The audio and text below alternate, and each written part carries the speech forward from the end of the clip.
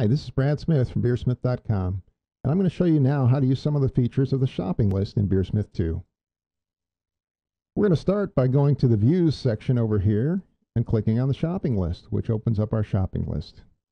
Next, we're going to click on the Add Item button, which allows us to type in a new item. From here, you can enter a description, quantity, and price for generic items such as brewing equipment.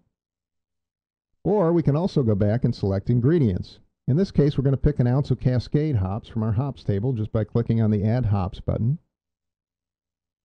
We select the one that we want to add, in this case Cascade.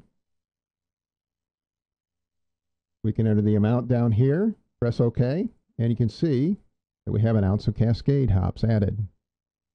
Now that's how you can add individual ingredients to the shopping view. You can also add entire recipes. If we go back to the recipe view, click on the recipe here for dry stout, and click the Add to Cart button, it'll actually add all of the ingredients directly into our shopping cart. So if we click back to the shopping cart, you can see the items are all listed here.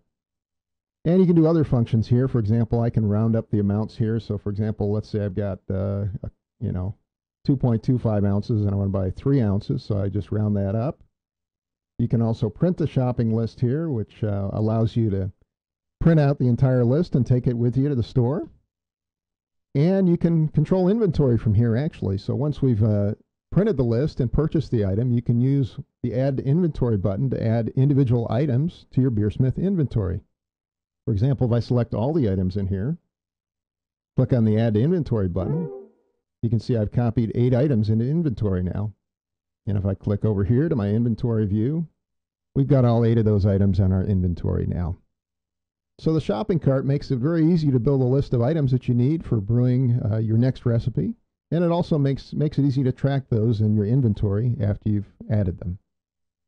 So thank you for watching this BeerSmith video. For more videos, as well as a trial version of BeerSmith, please visit our website at BeerSmith.com.